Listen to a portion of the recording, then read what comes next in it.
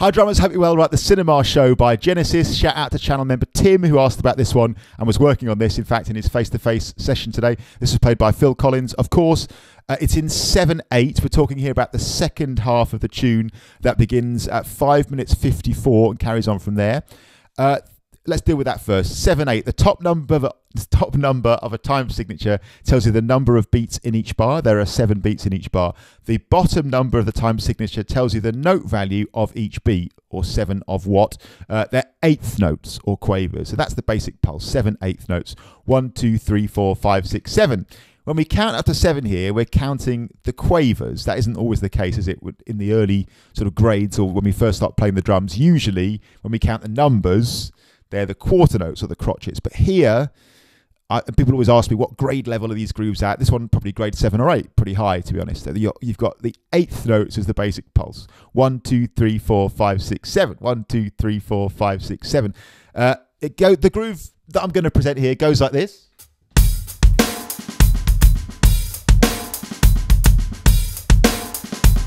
One, 2, 3, 4, 5, 6, 7. 1, 2, 3, 4, 5, 6, 7. 1, 2, 3, 4, 4, 5, 6, 7. 1, 2, 3, 4, 5, 6, 7. 1, 2, 3, 4, 5, 6, 7. 1, 2, 3, 4, 5, 6, 7. 1, 2, 3, 4, 5, 6, 7. 1, 2, 3, 4. And the thing to say about this is it's not a drum beat. It's, in classic prog rock style, a time feel. So what I'm presenting here is just a typical bar of, like, once the groove sort of settles and gets going, just this typical sort of thing that Phil Collins plays. Obviously, it changes, it varies, and we can do that when we get our head around it. I should say here in this video, I'm presenting this one bar just as a place to start with this, to get our head around it. Over on the channel members page, I'll present 2 other variations, one where he goes to the ride and one where he plays more open hi-hats, if you want to get more deeply into some different variations here. But that's the basic idea. Now, this is the thing about counting is people sometimes like counting. Sometimes people say, oh, I don't want to count, I just want to feel it. Here's my position on it. I like counting. I like a bit of head and a bit of heart. I like both of those things. When I'm on stage playing music under the lights, or I'm in a recording studio and the red light's on, I definitely do not want to be counting at that point. I just want to be thinking about the big ideas in music. Does it flow? Does it feel good? I just want to be in the moment. I definitely don't want to be counting at that point. It's all heart at that point. But for me, when we're working stuff out, when it's complicated, I really like counting at that point, because sometimes you have to, right? Things are complicated. People always ask me, what grade level these things are at, and I'd say this is grade 7 or a grade 8. This is pretty tricky stuff. So I really like to count at first, because then, well, it's like your candle in the dark, isn't it? At least you've got a reference. You've got a chance of working out and placing each beat in the right place. So I'm going to count, and with a groove like this, I would count until I got the feel for it. And actually, as we were discussing with Tim today, he made a very good point. Sometimes the counting, there's a sort of tipping point, and this is actually true of reading music, I think, as well. There's a tipping point where it stops being useful and actually could become a bit of a crutch at that point. Sooner or later, you've got to trust yourself and say, right, I'm going to go and be a musician. I'm going to perform this. Great for getting things off the ground. Great for being logical when you're in that working out mode. But then when we start to move towards performance mode, no, we need to lose the counting at that point. That's how I go about it anyway. Counting when we're working out, but not when we're performing. And if you can't perform it yet, that's cool. Just go back to the counting. That's how I do it. Here we're going to count 1, 2, and 3, 4, and 5, and 6, and 7, and 1, 2, and 3, 4, and 5, and 6, and 7, and. So the 8th notes here are the numbers, and the 16th notes are the ands. So 1, 2, and 3, 4, and 5, and 6, and 7, and is the basic count of this one bar that I'm presenting here. I'm going to play it for you, and what I'm going to do is I'm going to play it without the open and close hi-hat. So I'm just going to get a little feel for it. I'm also going to go like way slower than it actually goes. At first. 1, 2, and 3, 4, and 5, and 6, and 7, and 1, 2, and 3, 4, and 5, and 6, and 7, and 1, 2, and 3, 4, and 5, and 6, and 7, and 1, 2, and 3, 4, and 5, and 6, and 7, and 1, 2, and 3, 4, and 5, and 6, and 7. So what I'm doing here, like I said, is I'm not playing the open close hi-hat. I'm also not playing the little double or buzz stroke, which is notated there as well. We'll come back to that. Just getting the basic hand pattern working. Now the first bit, 1, 2, and 3, 4, and, I think is the simplest bit. It's a little bit like you were going to play like a sort of hip hop type of groove. You know when you play.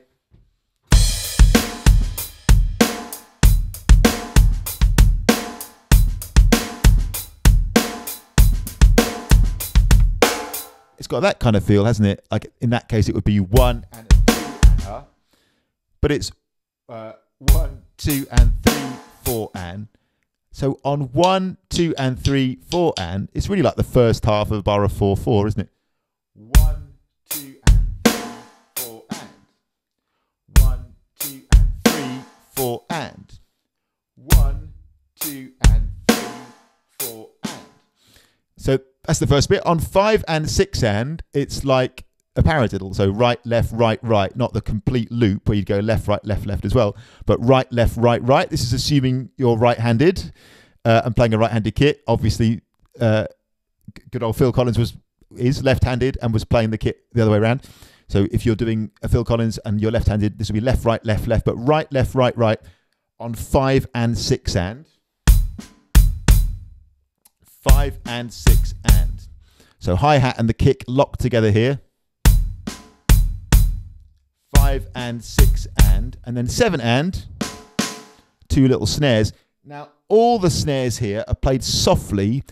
I'm almost going to say ghost notes, but I'm going to hesitate slightly to call them ghost notes because I think if you listen to the recording, I'd say they're soft snare drum hits generally rather than necessarily ghost notes. They're not quite, to my ears, like Purdy-esque or Jeff Porcaro ghost notes where they're like super soft, like is he playing it, is he not, is it like sort of felt rather than heard. I'd say they're distinct, and especially the sort of buzzy bit, which we'll get to in a bit, is a little stronger than what I would see as a classic ghost note. But the point is, they're all soft, like quite low to the drum head, except for the big hit on beat 3, which is a loud backbeat style hit.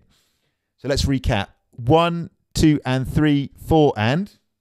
1, 2, and 3, 4 and. 5 and 6 and. 7 and. Here we go. 1, 2, and 3, 4 and 5 and 6 and 7 and. 1, 2, and 3, 4 and 5 and 6 and 7 and. 1, 2, and 3, 4 and 5 and 6 and 7 and. 1, 2, and 3, 4 and 5 and 6 and 7 and. 1, 2, and 3, 4 and 5 and 6 and 7 and. Let's work it up a bit. 2 and 3, 4 and 5 and 6 and 7. 1, 2, 3, 4, 5, 6, 7.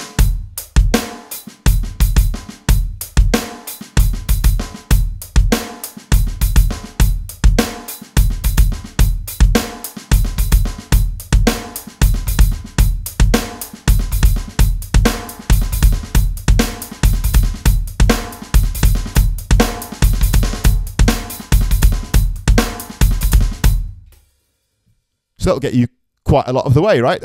If you play that with the music, it'll fit, it'll groove, and like the rest of the band, if you're playing it in a band, could fit with that, right? So the two other elements I would say are that buzzed, or to my ears, it's more like a sort of bounce double stroke on the and of beat 4, and then the open and close high here. Let's add in that double or buzz stroke now on the and of beat 4. So everything else the same as before. 1, 2, and 3, 4 and 5 and 6 and 7 and 1, 2 and 3, 4 and 5 and 6 and 7. 1, 2 and 3, 4 and 5 and 6 and 7. 1, 2 and 3, 4 and 5 and 6 and 7. You're getting that. So on the and of beat 4, I'm actually playing it as a double. Like I said, you could buzz it as well. It's a little hard to hear exactly. Either would work great, I think. That actually makes it into a 30-second note if you double it, doesn't it?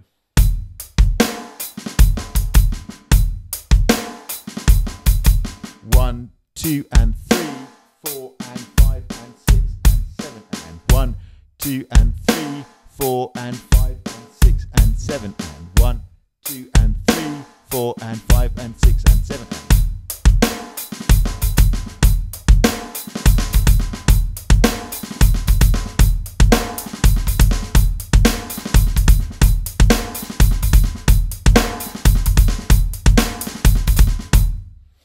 Okay, and finally, but also kind of crucially, honestly, for the feel of the groove and how it sits with the songs, we're going to open the hi-hat on the 1 and the 3, and we close the hi-hat to my ears on the 2 and the 4.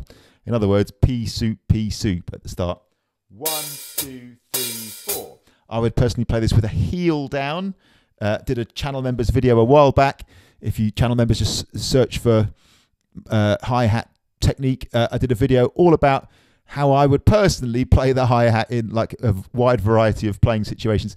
In this one, I would personally play it with the heel down, and the reason for that is I feel like, especially on acoustic hi-hat, but this is a pretty good electronic hi-hat as well, when you play heel down, I feel like you get really good control over the sound. When you play it with heel up, the hi-hat, like bouncing on the ball of your foot, that's great in some circumstances. Like I like to do that when I'm playing eighth notes on the hi-hat.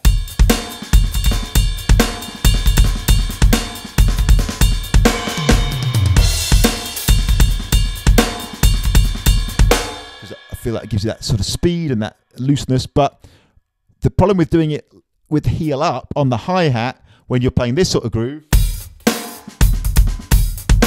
as far as I'm concerned, is your hi-hat basically becomes a switch. It's either wide open or tight shut, isn't it? There's no middle ground. What I like about heel down, personally, when you're playing the hi-hat with the stick is, and it, yeah, to some extent does it on this, but especially on the acoustic hi-hat, like I was playing at the start of this video, you can get more of a control over the sound. In other words, you can open it just a little bit and get that lovely sort of sizzle sound as it just opens. And I think that suits this song really well. So I would play heel down on the hi-hat.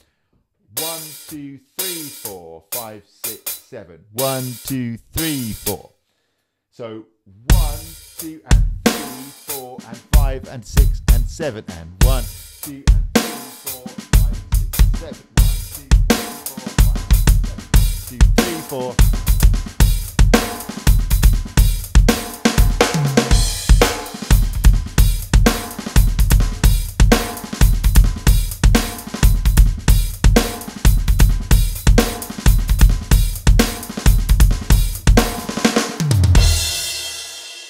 So I'm going to go really slow. I'm going to play the whole thing. And remember, this really is just an example bar, man. That's all it is. I can't stress enough. It's that lovely flowing time feel. It's just an example bar. I'm going to go really slow, and I'll just roll it around a bit. So 1, 2, and 3, 4, and 5, and 6, and 7. And 1, 2, and 3, 4, and 5, and 6, and 7. And 1, 2, and 3, 4, and 5, and 6, and 7.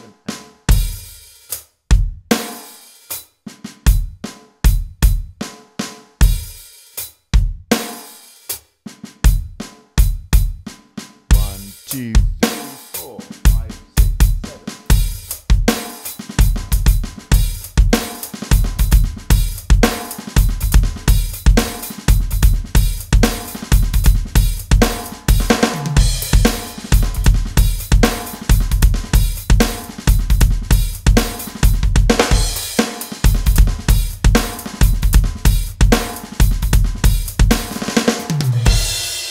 Now, the full speed that we're looking to get to is somewhere in the region of eighth note equals 270, 280, something like that.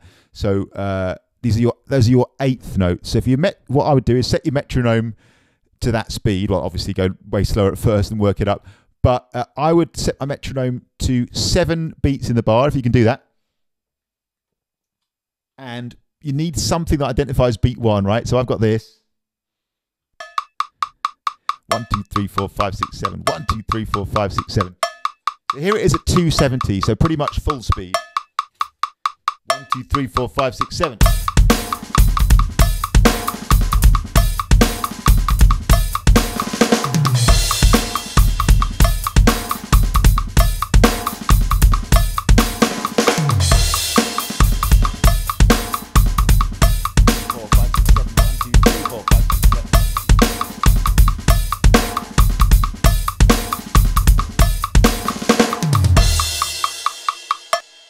And so the truth of it is, honestly, start wherever you can or wherever you like.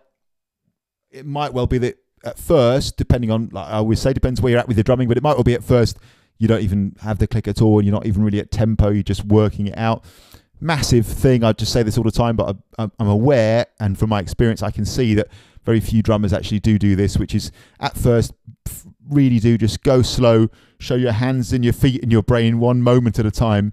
Almost everybody tries to miss that bit out. The handful of people who do that, they're the people who get good at playing the drums, man. I'm telling you, that's how it works.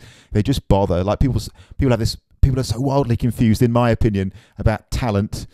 It's you have to bother. You have to actually bother to do it. That's what it is. That's the variable of success is whether people bother to sort of follow it, break it down, count it out, present your brain with the information at first.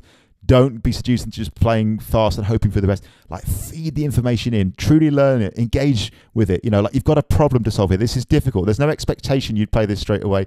You spit on your hands, you roll up your sleeves, and you start at the beginning, and you build this thing.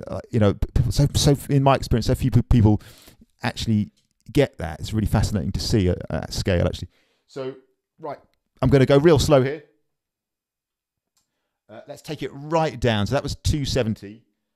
Let's go 120. Let's go crazy slow. 3, 4, 5, 6, 7. Now remember, these are the eighth notes. 3, 4, 5, 6, 7. 1, 2, and 3, 4, 5, 6, 7. 1, 2, 3, 4, 5, 6, 7. 1, 2, 3, 4, 5, 6, 7. The thing is, still quite fast, isn't it? For a lot of people working this up. Let's go slower. Let's take it down to 70 beats per minute. 3, 4, 5, 6, 7. 1, 2, and 3, 4, and 5, and 6, and 7, and 1, 2, and 3, 4, and 5, and 6, and 7, and 1, 2, and 3, 4, and 5, and 6, and 7, and 2, and 3, 4, and 5, and 6, and 7, and 2, and 3, 4, and 5, and 6, and 7, and so maybe that kind of tempo is like this lower end of where you would use the metronome, maybe 60, 70 beats per minute. When you get crazy, crazy, crazy slow, it is actually quite hard in its own right, isn't it? Because you sort of lose the musical context, the musical flow a little bit. Maybe before that kind of speed, you would literally just be going, and just to repeat, I do this all the time with loads of things. You would just be going, okay, open hi-hat and kick, closed hi-hat, kick, open hi-hat and snare, closed hi-hat, double stroke or soft snare, hi-hat with kick, and so on. Just like feed the information in bit by bit. Let your brain actually see it. Like, give your brain a chance to learn it. Give it a plausible way that it's actually going to like consolidate this information and then build it up from there. So that's a huge thing in my opinion. And again, really interesting to see for me, like so few people do it. And of course, I'm saying this like, of course I do this as well. Of course, with everything else in life, I catch myself doing this exact thing. And I'm sorely tempted to do this every time I practice drums as well. So that's a great way to think of it, I think. That's the groove. It's an amazing thing. I can't repeat enough times. That's just one typical example of the sort of groove that he plays. Like I say, check out the channel members page if you're a channel member for 2 other practice along grooves as well that have sort of other variations. One where he goes to the ride, one with more open hi-hats in there, which happens earlier on. It moves to the ride later, but right at the beginning, there's actually more open hi-hats than that example I've given there.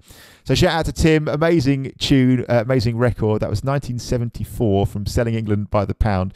Just an amazing bit of drumming. And Tim made the good point that actually Phil Collins is, people think of Phil Collins and they think of da-da, ba-ba, ba-ba, ba-ba, ba-ba, and that's great. People think of him being a pop star in the 80s and 90s. I think the problem is for him, he was too good at being a pop star. People forget how good he was at being this sort of prog rock drummer. It's an amazing performance. It's an amazing sort of sound. I think I love the tom-tom sound. He's got like kind of big open, like jazzy type of tom-tom sound going on, which we don't associate really with Phil Collins at all these days. It's an amazing bit of playing. I love it. Thanks for watching as always. I hope that sheds a bit of light on it. Shout out to Tim. Please like, share and subscribe. If you found these videos useful, please consider supporting this channel. You can do that by buying me a coffee. Thanks to a million to all the amazing people who've bought me a coffee. And you're really helping sustain this channel.